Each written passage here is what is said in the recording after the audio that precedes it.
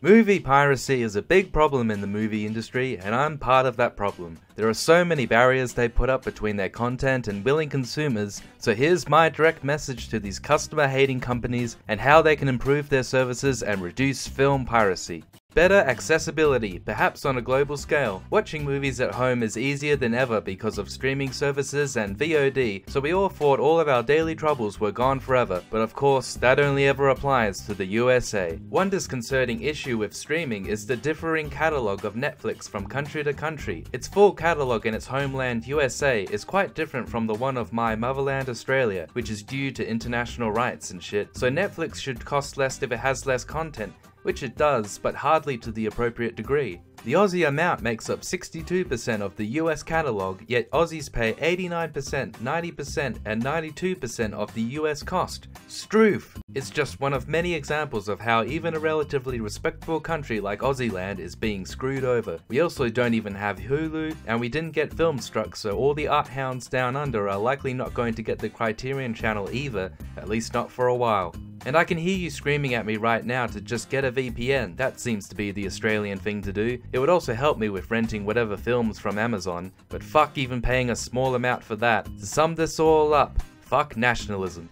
Better distribution. A great man once said, leak screeners equals international release. That great man was me, and he got to see all the hot new films before they even got a proper release. Global film distribution has been trickier in the past with having to ship off spools of heavy and sensitive film reels, but now with digital projection it can be as easy as sending a hard drive. Hell, they could just send cinemas a Dropbox with the DCP folder in it. Maybe. It's not exactly the reality, but people can still bypass this distribution disparity when they buy DVDs and Blu-rays online when they're available on disc in another country before they're showing in a local cinema, though movie companies even have a way of screwing around with that by using region codes.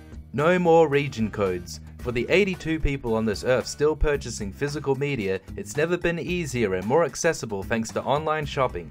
But of course, there's gotta be something to fuck even that up. Why are region codes still a thing in the year of our Lord 2019? Companies have enforced them since the VHS days, dividing the world up into region codes, so that each country or region codes distributor ensures they're getting all the local profits they can. But given that consumers are now working on a global scale, so too should the distributors.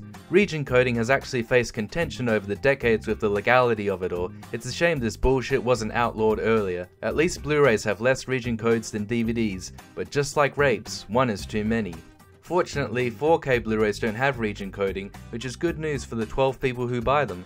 But whenever I've got to download a film because its DVD that I bought won't work on my player because it's off the wrong region code and I can't be bothered lugging my region-free player from my bedroom to the theater room, I feel like the terrorists have already won.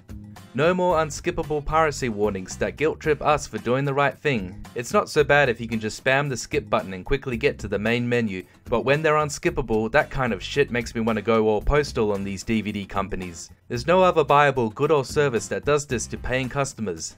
If a similar warning was given to customers before buying groceries and they had to stand around like idiots listening to a lecture before shopping, people would be stealing food en masse even if they could afford them. And that's what's happening with physical media. Every time I buy a movie and it has an unskippable piracy warning, I immediately eject the disc, go back to where I bought it from, get a refund, and torrent the movie. If the 70 people out there still buying physical media want to feel less like condescended jackasses and have more incentive to continue with something so expensive and outdated, then no more anti-piracy wastes of time, no more company logos and idents, because at this point everyone's got the point, and DVDs and Blu-rays should get straight to the point, and by that I mean the main menu. Criterion Collection do just that, everyone else needs to follow suit. I'm trying my best not to be a salesman for torrents right now, but they are a fantastically accessible way of attaining movies and other media forms.